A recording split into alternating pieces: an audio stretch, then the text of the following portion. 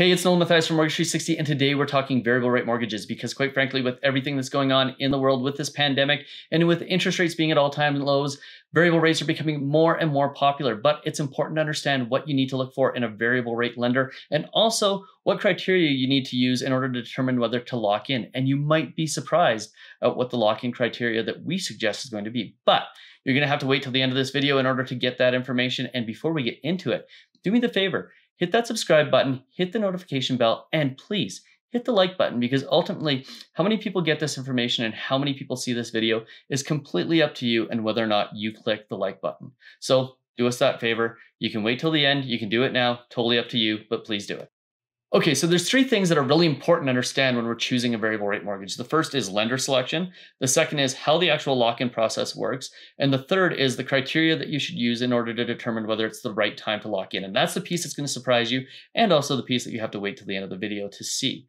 So let's start first with lender selection, because nobody wants to be the guy that gets caught with a lender that won't let you move, or that's going to charge you a massive payout penalty, or who's going to surprise make you lock in at a super high rate. So the three things that we look at with lenders are, first of all, the set of rates that they are typically using to allow clients to lock in. And it's different with different lenders. You know, a big bank typically has a higher lock-in rate than a monoline lender has. And you know, we've seen two monoline lenders be basically 0.5% apart right now on their lock-in rates, and everything else in the product is pretty much identical. So how they select the rates that they're going to allow you to lock into is important.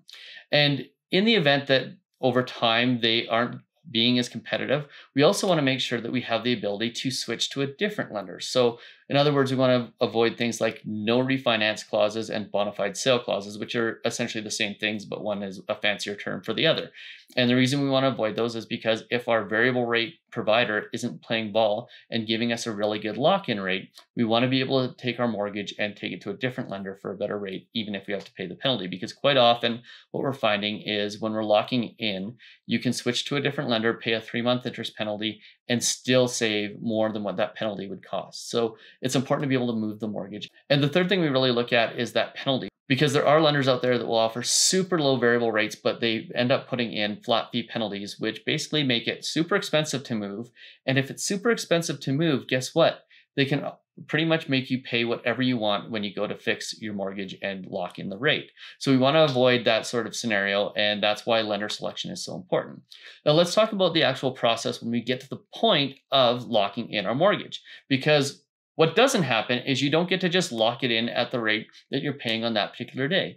In fact, what ends up happening is you have to pick a fixed rate term that's typically longer than the amount of time you have remaining on your mortgage. So let's say you got a 5-year variable and you are 2 years into it, you've got 3 years left on that 5-year variable. If you want to lock in, you've got to take a 3-year fixed or longer, which is why it's so important to know how they choose their lock-in rates, because you're going to have to choose one of their fixed rates. And if your lender's fixed rate isn't competitive compared to what else is out there, it's a good idea to actually go out and shop around. And most people don't realize this, but when you're locking in, it's not just about saying to my lender, okay, I'm ready to lock in. You actually want to go through that whole mortgage process again and make sure that you search the entire market to make sure that you can find the absolute best rate.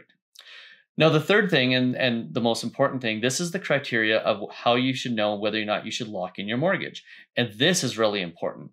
And it's not what you think, because there was a study done in 2001 by a guy named Mosh Milevsky out of the Schulich School of Business, where he compared fixed versus floating rates. And most people think that, you know, variable rates are better off when interest rates are going down, and they perform worse when interest rates are going up. And that's not necessarily the case. What the actual data tells us is that whether or not you win with a fixed or a variable rate mortgage is almost entirely based on the difference between the rates when you get the mortgage, or in this case, when you're choosing to lock in. And what you always want to do is you always want to make sure that you've got the lowest rate that's available at the time. So let's say you've got a 3% variable rate mortgage and the lock-in rate that you're being offered is 3.5%. Well, you're 0.5% lower than your lock-in rate, so it's probably not a good idea to lock in. But if you can get a lock-in rate at 2.5% or maybe even 3%, depending on your risk tolerance, then it may be a good choice to lock in. So the key thing here is you only want to lock into a fixed rate mortgage if the rate that you're getting is lower than the variable rate mortgage that you already have. It's pretty simple, right? You just only want to lock in if you can get a lower rate. Now, one thing I would caution is if rates are going down and you can get a lower rate on a fixed rate than a variable, you may want to just kind of ride it out and see where rates go, because it could be a sign that rates are going to get better and better and better, and your variable could still end up outperforming your fixed rate mortgage.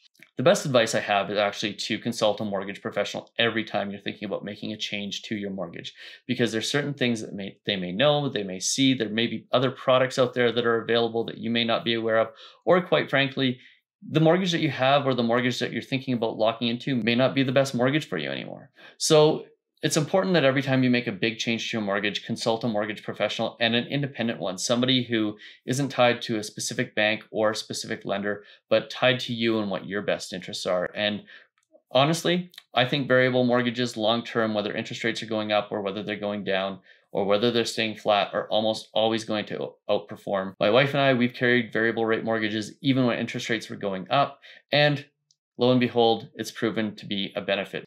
So that's our 3 criteria.